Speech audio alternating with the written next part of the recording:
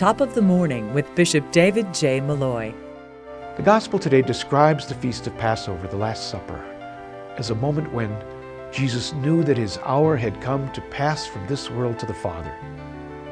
It says he was fully aware that the Father had put everything into his power and that he had come from God and was returning to God.